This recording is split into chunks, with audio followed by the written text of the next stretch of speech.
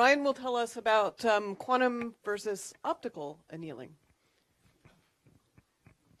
All right. Well, good morning, everyone. It's a pleasure to be able to present to this conference about some of our work on what we call the coherent icing machine and how that might relate to this community in terms of the comparison that we've done between the icing machine and D-Wave.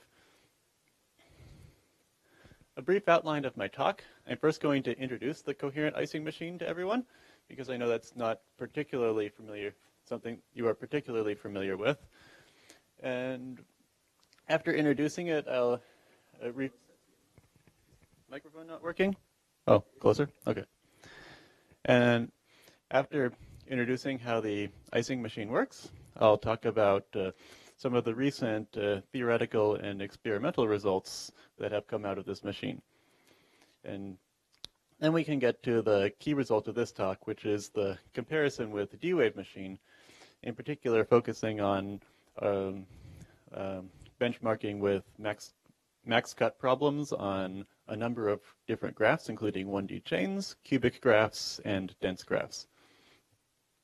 So let's start with the coherent icing machine. I think by this point, this is all review for this audience. The icing model is this particular Hamiltonian, where sigma I, sigma j are spins, and you have a quadratic coupling jij sigma I, sigma j. And I think I neglected also the Zeeman term, but the hi sigma I as well. And this is very fundamental to not just the quantum annealing community, but also statistical mechanics. And as a result, these models have been studied in very much detail classically. But it's also relevant for computer science because it's known that this arbitrary icing problem is NP hard, which means that it is at least as hard as particular problems called NP complete problems, which are known to be a very broad class of important optimization problems.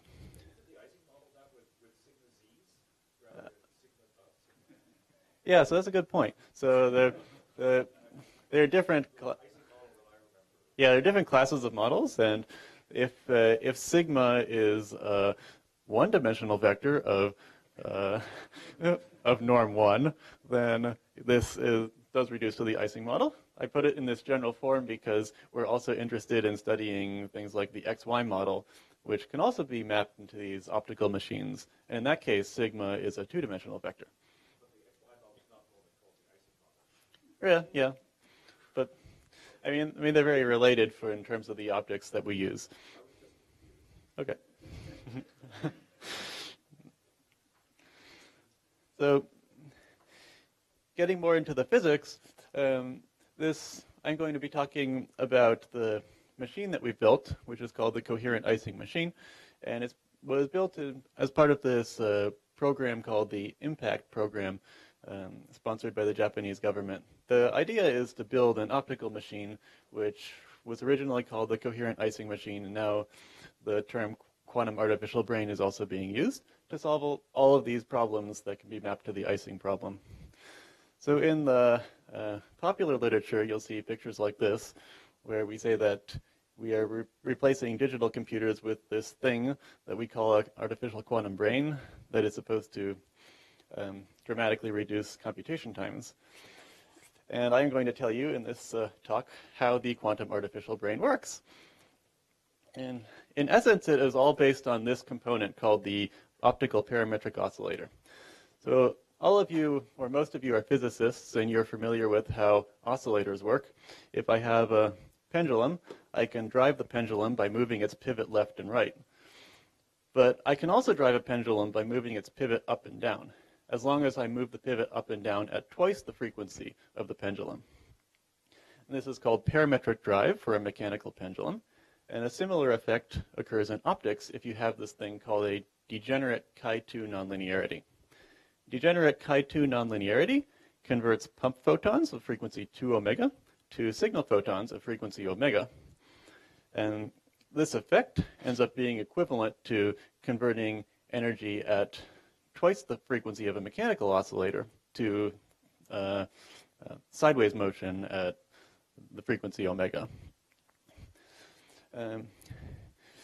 It gives rise, it's very different from driving the oscillator in the horizontal direction because it gives rise to gain in both the positive and negative direction. So in these diagrams here, I'm plotting the real and imaginary part of the optical field amplitude. If the pump is off, you stay in the vacuum state. If the pump is below a certain threshold, you have parametric gain, but because that parametric gain is less than the cavity loss, you don't leave the vacuum state. So you end up with a squeezed vacuum state. But if the pump is stronger than the threshold value, then you get runaway gain, which eventually gets saturated by the finite energy in your pump. So in this way, the optical parametric oscillator lets you create a system with a quantum bifurcation where you start in the ground state and then you end up in either the plus or minus alpha coherent states. And the bits that we're going to use, or the Ising spins we're going to use, are going to be encoded in which of these two states you live in at when you're above threshold. The coherent Ising machine is just a network of such OPOs. So if I have one OPO and I'm above threshold, I have two possible states. If I have n OPOs, then if I'm above threshold, I have 2 to the n possible states. And in the absence of any coupling, these states are all degenerate, and they all have effectively the same threshold. And if I drive this above threshold, from below to above threshold, each of those states will have identical occupation probability. But if I introduce optical couplings between these OPOs at the signal frequencies, then that breaks the degeneracy between these 2 to the n modes, favoring one over the others. And there is a way in which you can map the Ising Hamiltonian to the types of optical couplings you use in this OPO network. And there have been several ways we have attempted to explain this in the past.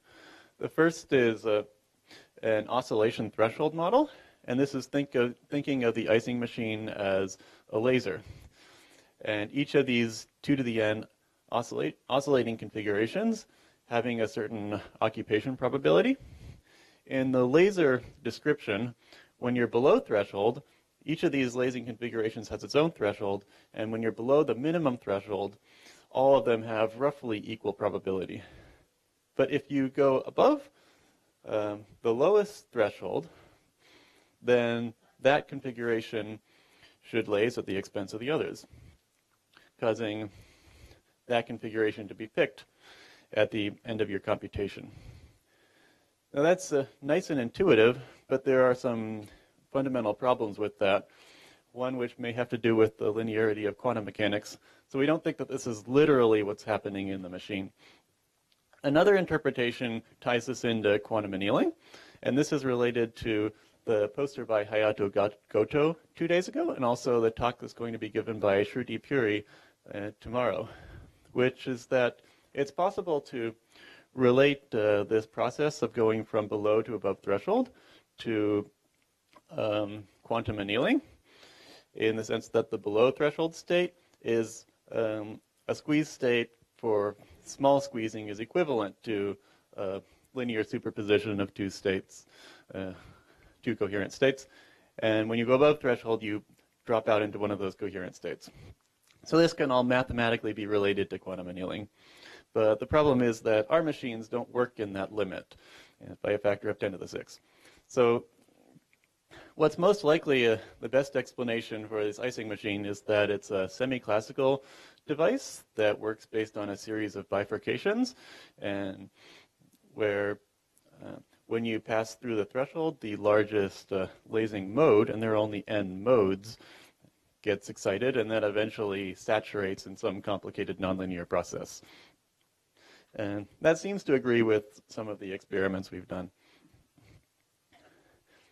In terms of some of the experiments, we started with 4 to 16-bit small devices, and then we moved up to larger and larger Ising machines, mainly focusing on this problem, the max cut problem. So this is a problem where you have a graph, and you want to partition the graph into two sets so that you maximize the number of edges that are cut in the graph. In this case, you cut 6 edges.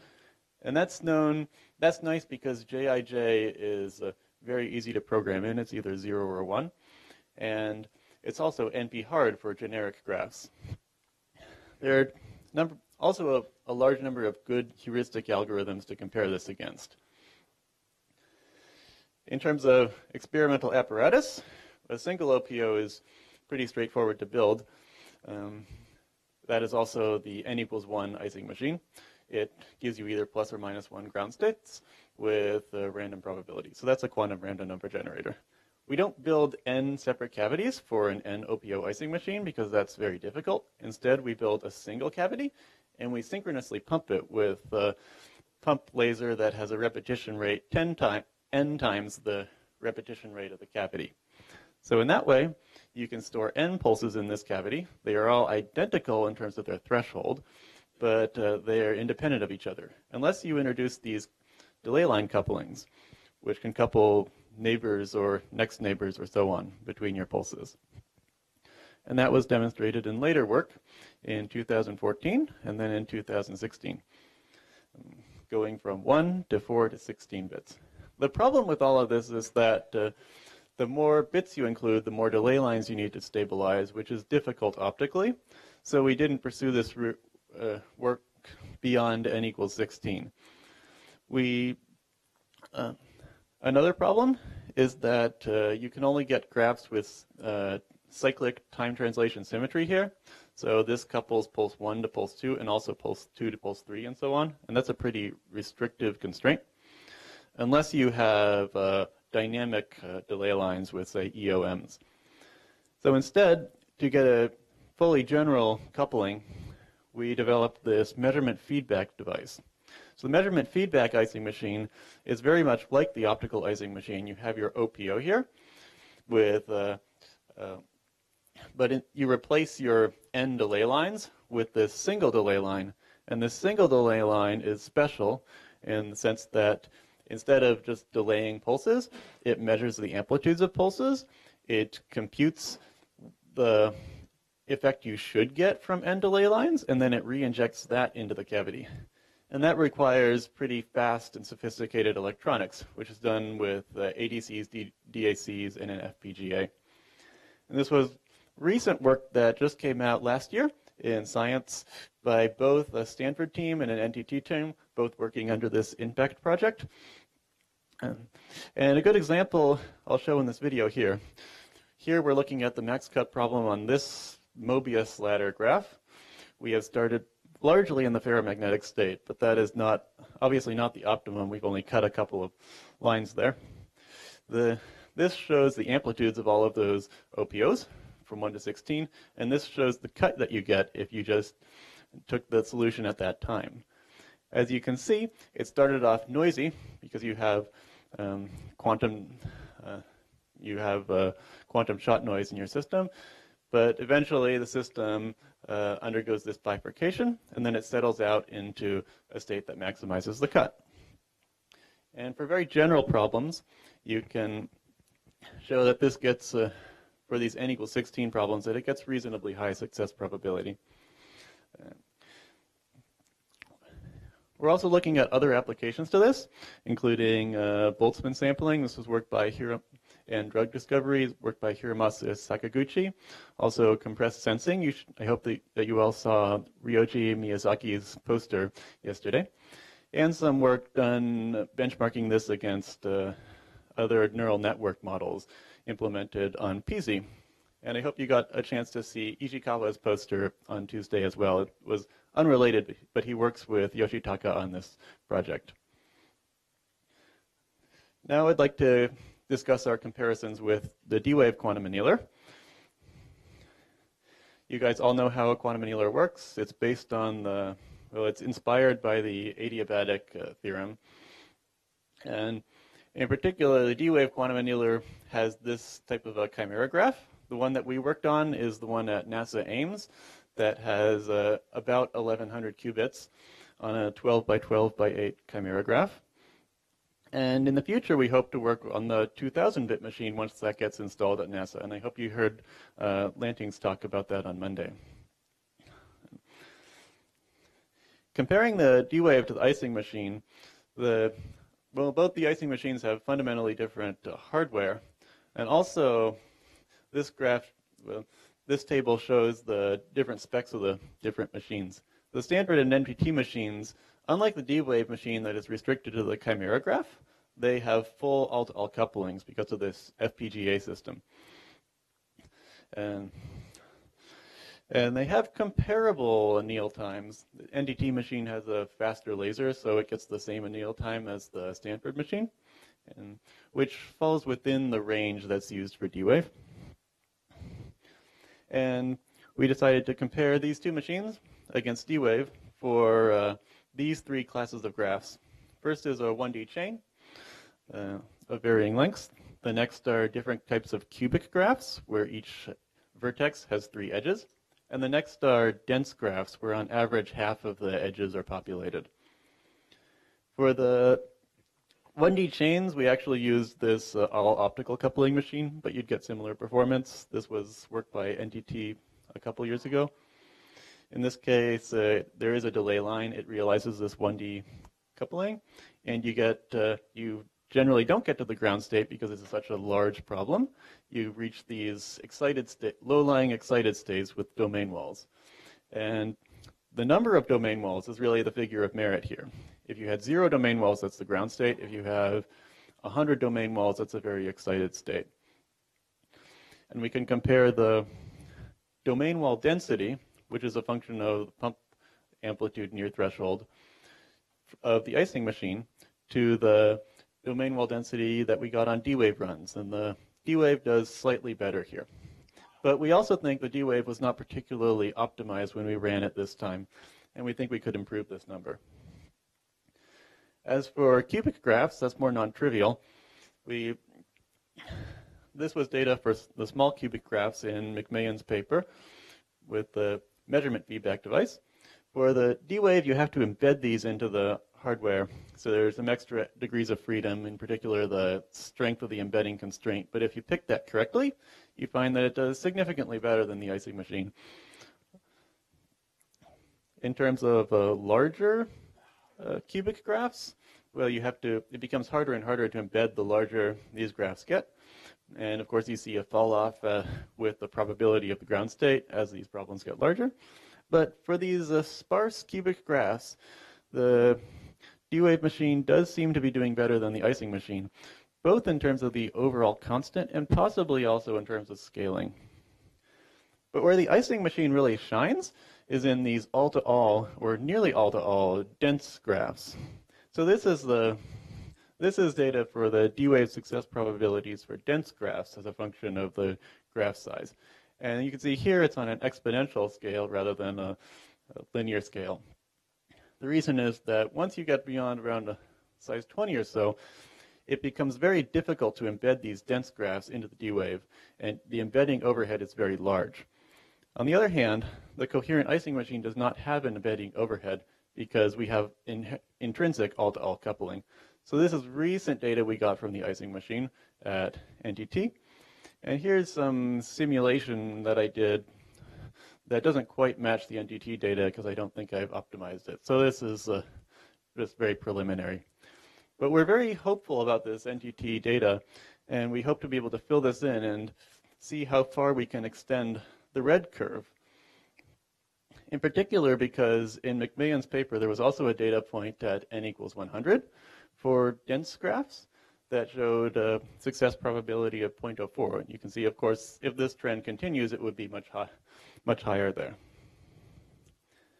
So in conclusion, I have introduced the coherent icing machine, which is an optical annealer that is related to quantum annealing, but is fundamentally different in many respects.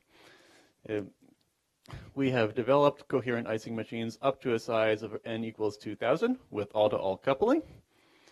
And we have benchmarked this machine against the n equals 1,000 D-Wave at NASA Ames for both cubic, 1D, and dense graphs. And for 1D and cubic, the icing machine does well. And for dense graphs, for 1D and cubic, the D-Wave does well. And for the dense graphs, the icing machine does well. And we think this is mainly due to the problem of embedding. The next steps would be filling in the gaps and looking at the new D wave. Thank you.